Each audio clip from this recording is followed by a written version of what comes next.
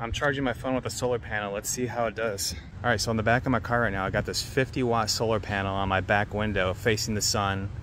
And right now it's about 12 o'clock in the afternoon.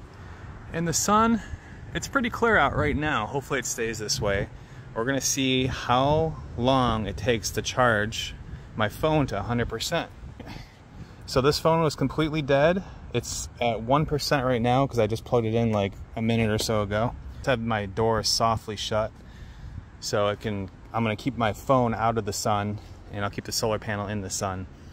So this thing is a huge solar panel. So it's a 50-watt solar panel. It's pretty big. I'm just using the onboard plug-in right here. I'm not using a power station. I'm just gonna be charging it with a USB-C outlet. It has a USB-A and a USB-C. So we're just gonna see how long this takes to charge.